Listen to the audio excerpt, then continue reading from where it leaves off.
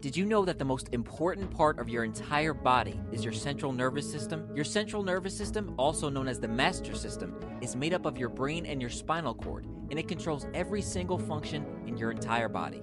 In fact, your central nervous system is so important that it's the only body part that is totally encased in bone for its protection. Starting at the top is your brain. And your brain is the central processing unit of your body, and it coordinates and computes all the electrical signals that are sent throughout your nervous system and your entire body.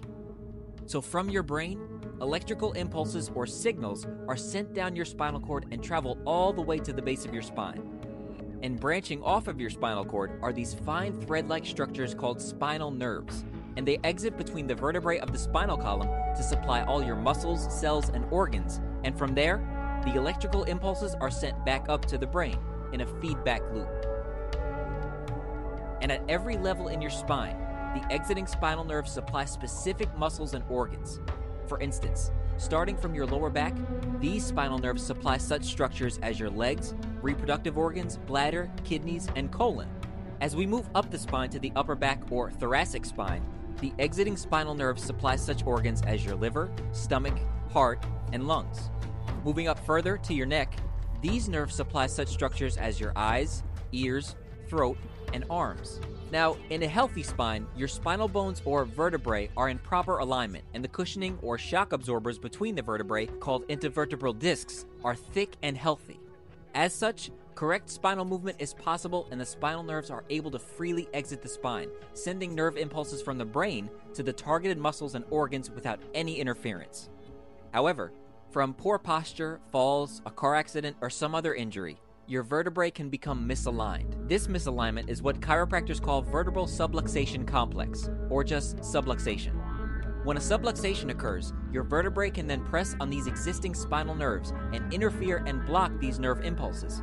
When this happens, nerve damage begins and your body starts to dysfunction. Although potentially painless at first, symptoms can develop rapidly. And when a subluxation is left untreated, your spine begins to decay. Your discs begin to thin and wear down, and your vertebrae start to deform and degenerate, leading to the development of these spurs or osteophytes, which then further compresses and damages your nerves. So when a subluxation occurs in your lower back, it can cause back pain, sciatica, bladder weakness, irritable bowel syndrome, and erectile dysfunction. A subluxation in your upper back can cause respiratory problems, digestive problems, and decreased energy levels. And subluxations in your neck can cause headaches, dizziness, tinnitus, carpal tunnel syndrome, numbness, tingling, and weakness to one or both of your arms. Fortunately, chiropractic can help. In fact, chiropractors are the only healthcare professionals that are specifically and adequately trained to detect and correct vertebral subluxations.